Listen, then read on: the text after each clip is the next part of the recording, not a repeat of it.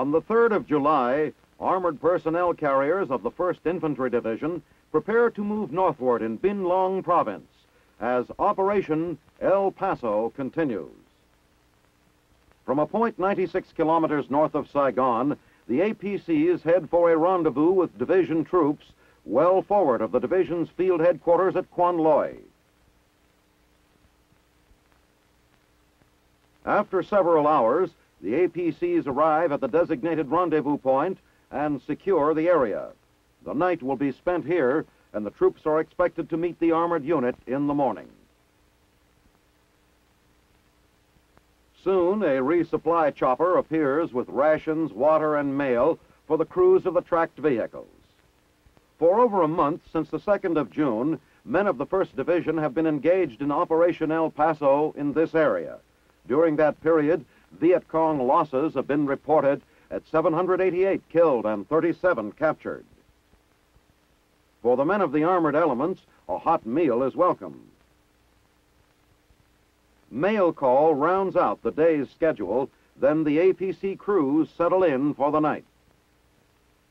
The following morning, the 4th of July, a race is held by the armored vehicle crews while waiting for the infantrymen to show up.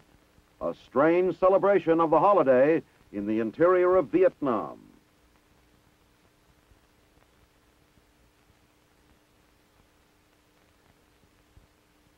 By the process of elimination heats, only 3 APCs are competing in the final dash. Charlie Chan is the winner's name. Then it's time to pick up the troops for the long ride back to Quan Loy. The tracks move to meet the troopers as they come out of the jungles.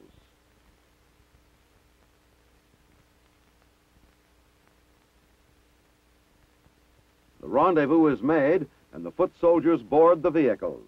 After a long sweep, they look forward to riding. When all of the infantrymen are loaded aboard, the APCs form a long column and move southward down jungle roads and across brushy fields. Alert gunners keep an eye peeled for the enemy as they pass through VC-infested countryside. Armored vehicles have been ambushed in the past. A Viet Cong suspect is spotted in the brush, and the convoy halts while he is taken into custody and questioned. The man is by himself, however, and the column continues on its way toward field headquarters at Quan Loy.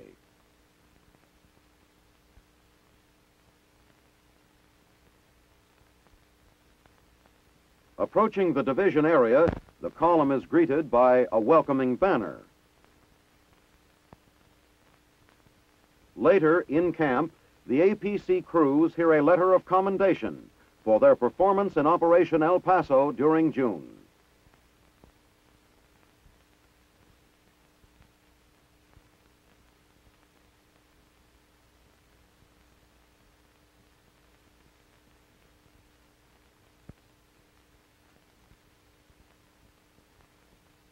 At Quin Yon, over 400 kilometers northeast of Saigon, is the busiest U.S. Army airfield in Vietnam.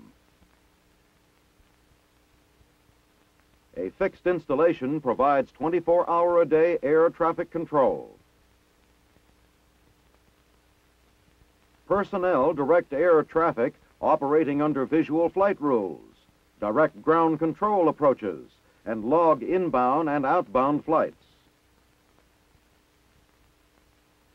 Vietnamese civilians are being trained here in various aspects of air traffic flight control. Farther to the northwest at Dak To is another Army airfield. Though planned as a temporary field, it has hard surface landing strips for all-weather use. Air traffic control is provided using a portable combination flight control tower and radar van. This facility can be airlifted to other sites to control flights during field operations. Aircraft can land here during inclement weather with the aid of a ground control approach radar system.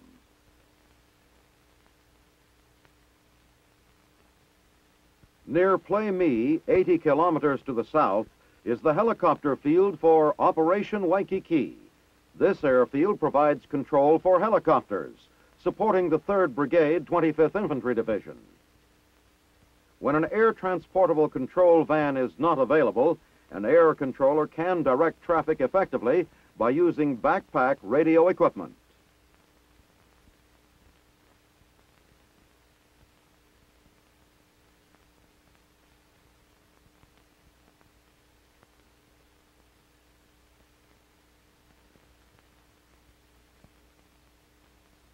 At Cam Ranh Bay in Vietnam, July 4th is no holiday for the men of this engineer port construction company. The unit is building a crossway between the shore and a DeLong pier. These men are assembling the 22,000-pound diesel hammer, which will be used to drive piling into place.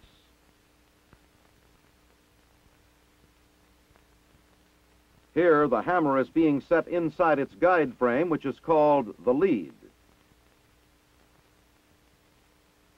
When the hammer is operational, it is positioned over the pile to be driven. A cofferdam is being constructed, and sheet piling is being used. This piling has been set in a crossbeam to hold it in position as the giant diesel hammer drives it into the harbor floor.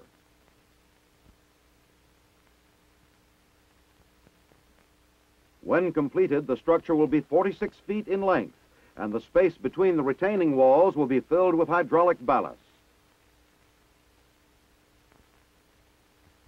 This is the 2nd pier of this type to be built by this engineer company.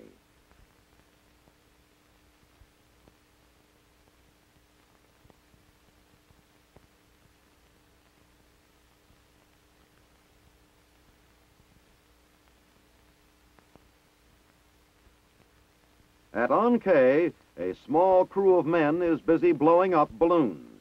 It's all part of the activities of the Camp Radcliffe Meteorological Section, military weathermen of the 1st Air Cavalry Division. Hydrogen gas is used to fill the big weather balloons, which are sent aloft with data gathering instruments. The highly buoyant gas is manufactured right on the spot. Helium, which is preferred, is unavailable here. As the time for release nears, the weather instrumentation package is attached to the balloon. Then, the balloon soars upward with its lightweight radio sonde to send back information on wind speed and direction. A radio direction finder is used to track the balloon and receive the information from aloft. In turn, the RDF sends the data along to a nearby weather van.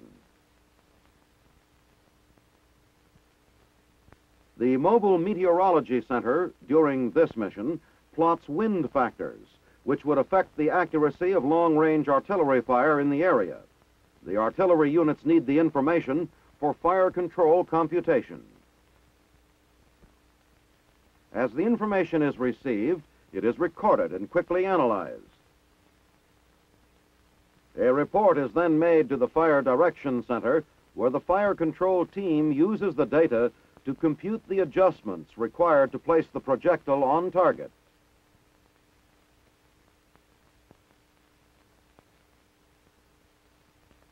The 8-inch howitzers fire accurately and successfully complete their mission.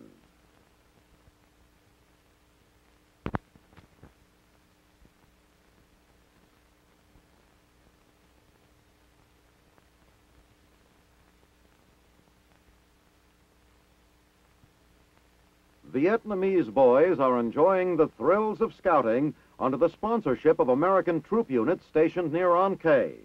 A Boy Scout troop and a Cub Scout pack, organized through the efforts of the local civil affairs unit, here take part in an overnight campout. An ornamental gate is erected by the scouts. Tents for administration and sleeping are set up as the area is made ready.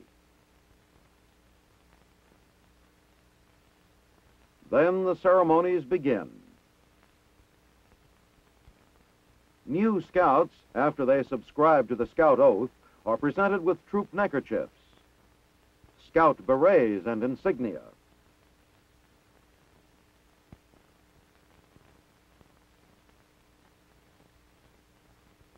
A group of shoeshine boys has been invited to participate in the Camp Out with the Scouts. These boys, who help support their families, experience their first camp out. Scouting means having fun, along with the camp chores and ceremonies.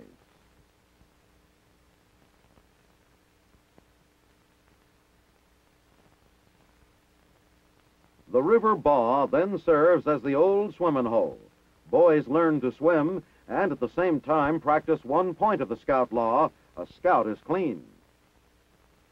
A project which the Scout Troop has undertaken is the restoration of a monument dedicated to those people who have fled from North Vietnam and joined the fighting forces of the Republic of Vietnam.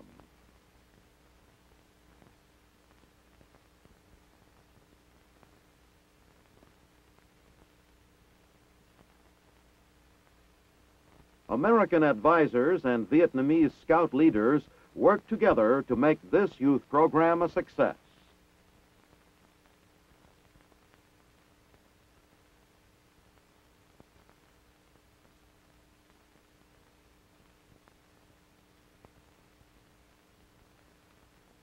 On 29 June in Vietnam, ceremonies marked the departure of Sergeant Major William O. Wooldridge for Washington to assume his new duties as Sergeant Major of the Army. Later, at Tonsanut, Wooldridge is congratulated on his new assignment by officers and men with whom he has served, most recently in the 1st Infantry Division. He is also presented with a plaque as a memento of his service in Vietnam with the Big Red One. In his newly created post, Sergeant Major of the Army Wooldridge will advise and consult with the Department of the Army Headquarters on problems affecting enlisted personnel's training, pay, promotions, and morale. He will also represent all enlistees at appropriate ceremonies.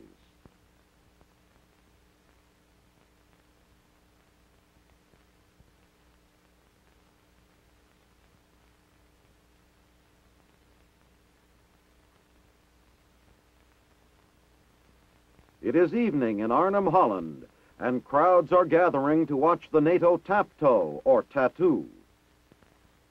Representing the royal family of the Netherlands, Princess Beatrix and her husband Prince Klaus arrive to witness the colorful ceremony in which military bands of the NATO member countries will participate.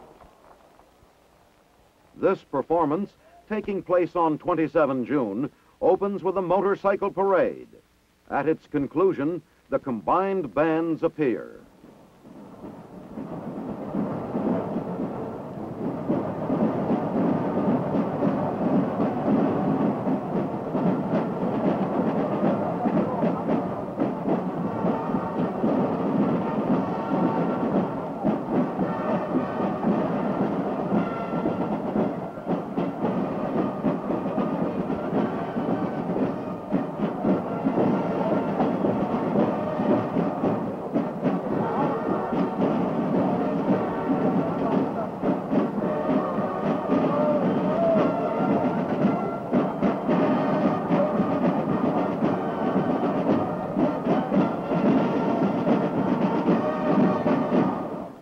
Later in the performance, this masked band represents the United States.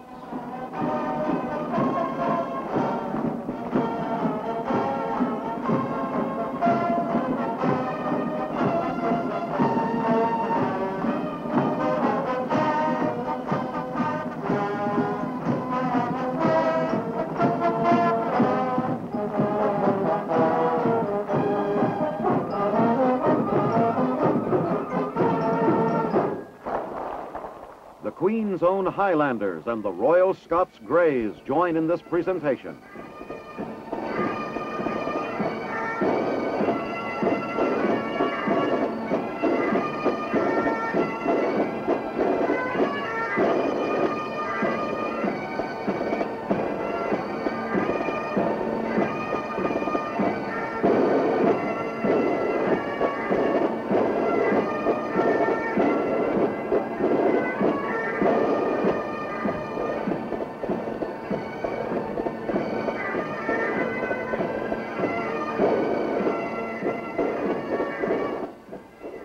Finally, all of the NATO bands join to conclude the program.